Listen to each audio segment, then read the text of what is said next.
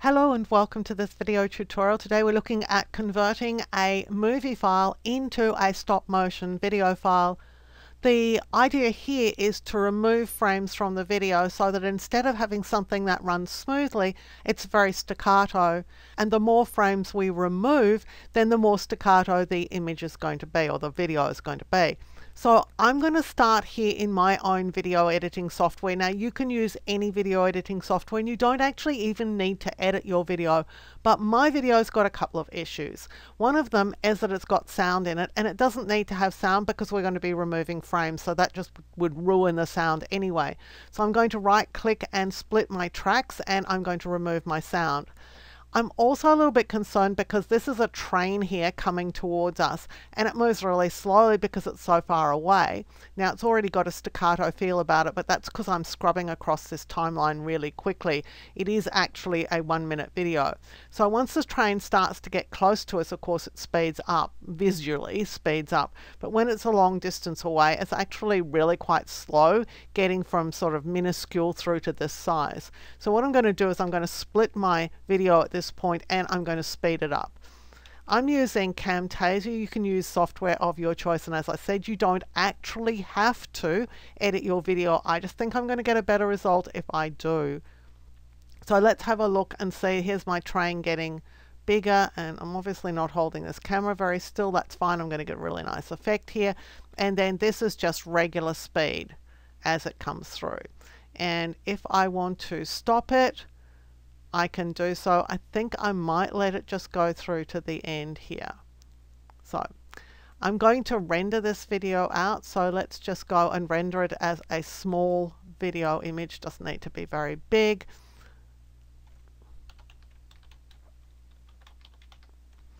And we'll just wait as this renders. When we've finished rendering it, what we're going to do is take it to the internet. So let me just open my browser and let's go and see where we're going to. We're going to a site called Kapwing. It's kapwing.com. Now at Kapwing, you'll sign up. So you can sign up here. I'm just using the free plan, so you can just use the free plan as well. You can do this without having to pay any money. So once you come to Kapwing, what you're going to do is go to View All Tools, and I'm going down here to Stop Motion Maker. So I'll click on that to launch the stop motion maker. So what this is going to do is to allow us to remove from frames from the movie. Now there is a way that you can do this using the posterize effect if you're using After Effects. And so if you were doing your editing in After Effects, you can actually do it inside After Effects. But After Effects is pretty expensive, and it's also a pretty big piece of software.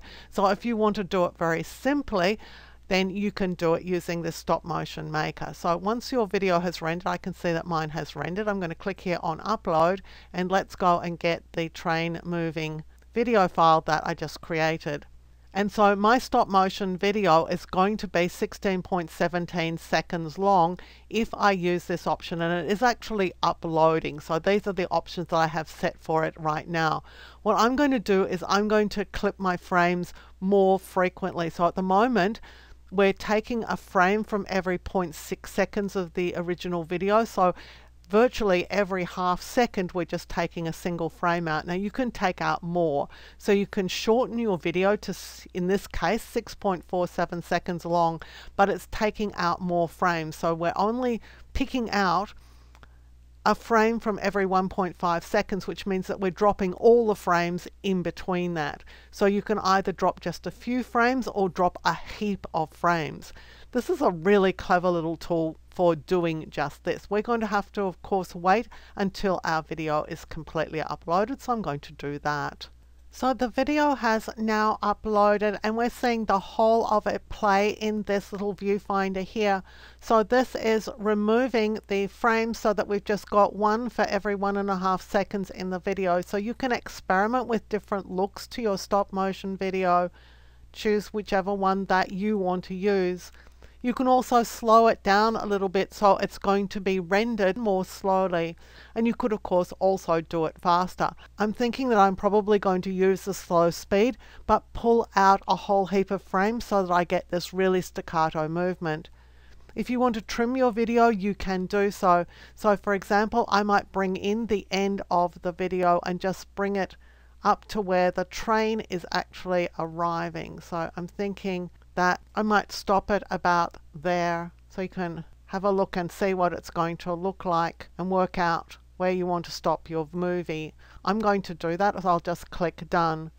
My stop motion video is now trimmed and ready to go, so I'll click create.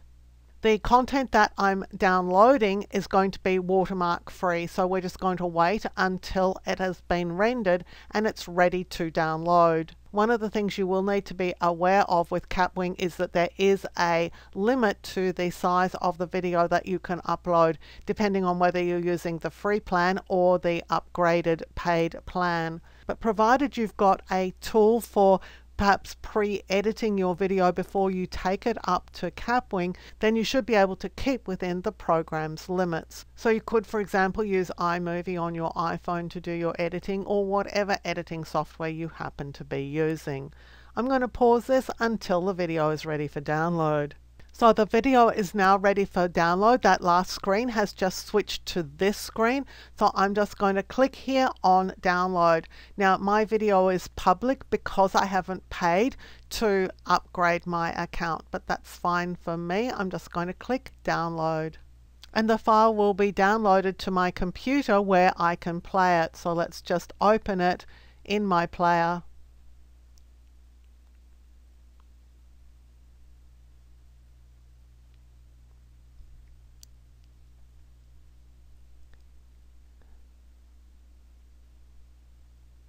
So we now have a stop motion video created from a video file using the free Kapwing stop motion video creator.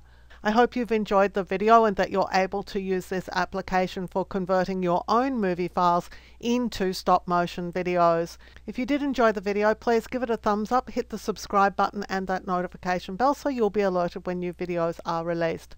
Until next time, my name's Helen Bradley. Thank you so much for joining me here on my YouTube channel.